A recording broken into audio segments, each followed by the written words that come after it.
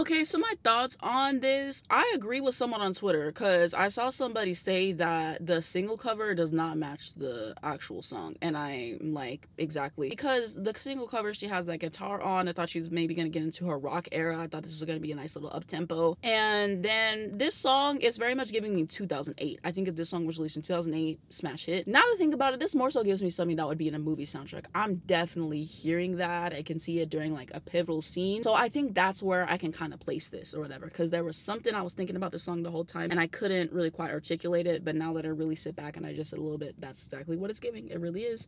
And maybe in a different world this could have been on Lion King. I don't know, don't cover me, but it's kind of what came to mind. And so I will say that I like the song, you know, let's say that, right? I do enjoy her vocals on here. I think she sounds excellent. I like the writing on here. I like the production and everything. And yeah, it's interesting to see more of her style because I loved Angel. I think that will probably have more replay value for me than this, no shade. And yeah, so I enjoy it.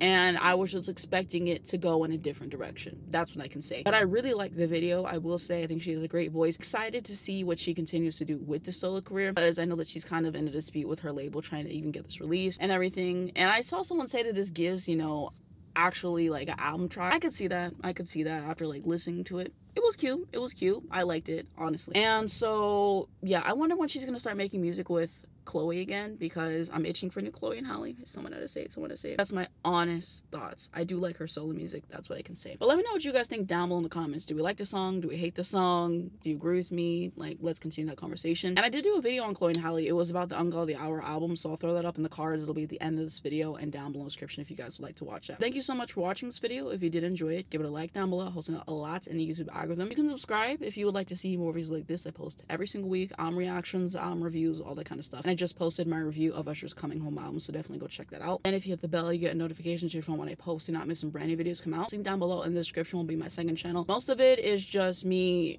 using my TikTok content on there, but I do some other stuff. I should have another video dropping today, actually, the Ariana Grande Eternal Sunshine album vinyl unboxing moment, so definitely go check that out. And I upload it on there pretty much every single day right now. And then I'm also going to have my TikTok. I don't post everything on TikTok on there, so definitely go follow me. I have 2 accounts. I'm gonna have my Twitter accounts, which I'm active on, Instagram, Spotify if you'd like to follow me, links to listen to the song, links to educate you guys on an important situation. Free Palestine. This is an important issue we must educate ourselves on. Thank you guys so much for watching, and I'll see you in my next one.